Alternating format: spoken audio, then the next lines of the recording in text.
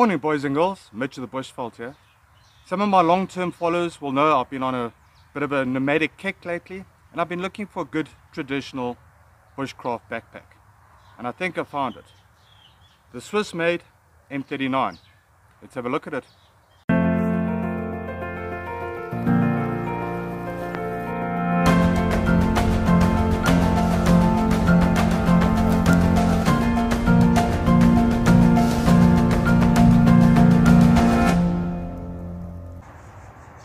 During World War II, the Swiss started working on the M39 pack for their military services.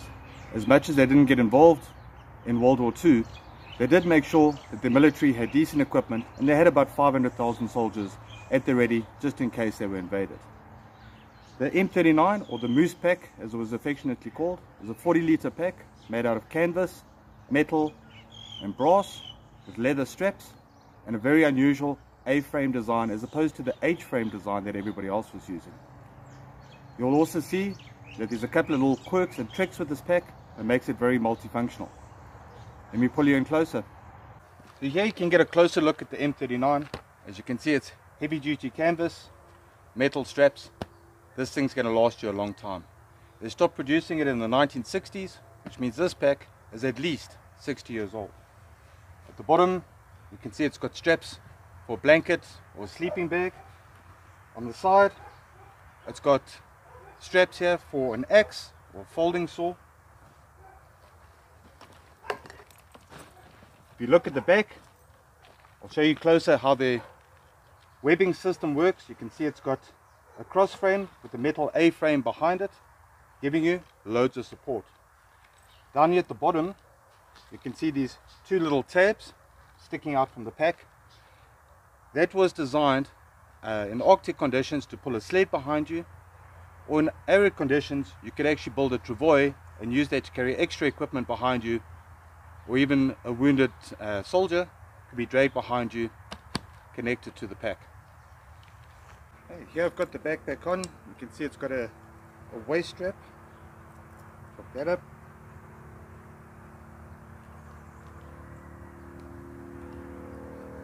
And you'll see it's got these two dangly bits hanging off of it. For military purposes, they used to wear a bandolier where they used to carry their extra ammo on.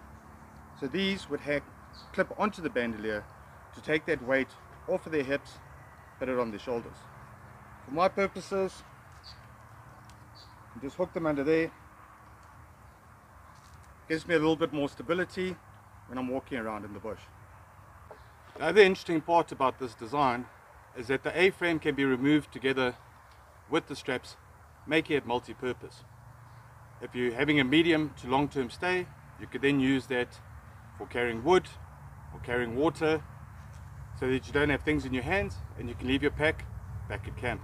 Here you can see the frame and the straps without the backpack attached. Nice little shelf there, so you could use this for carrying wood, maybe carrying a large container of water. Maybe you've managed to hunt down an animal and you need to ruck it back to camp. These support straps, being so nice and heavy duty, plus the heavy duty frame, not going to be a problem at all. Now before we have a look at the inside of this pack, which is like a TARDIS, don't forget to like and subscribe. Remember, you can also follow me on Facebook. Let's have a look at what's inside the pack. So just for demonstration purposes today, I've packed inside here the most common items that I like to take with me out into the bush. Inside here you can see it's got a leather cinch strap. Some of the ones, unfortunately, the leather's gone and has been replaced with paracord. I'm very happy that mine still got the original leather. Opens up in a bucket style, nice and simple. First off, inside here I've got my headlamp torch, got some spare paracord, a shamag,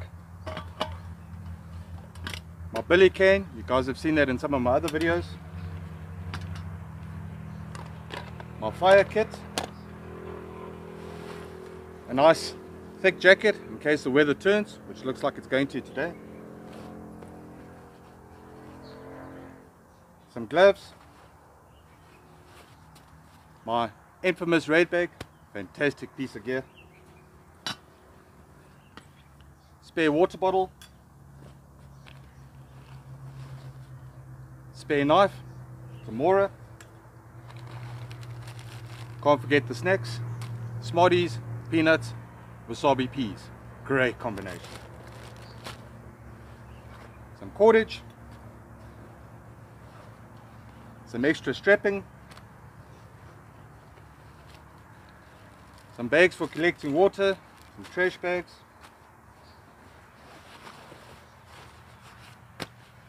The infamous military poncho. Ridge line and stakes for the poncho. And lastly, in a little pouch that's on the inside, a first aid kit. As you can see, this bag can hold a lot of gear.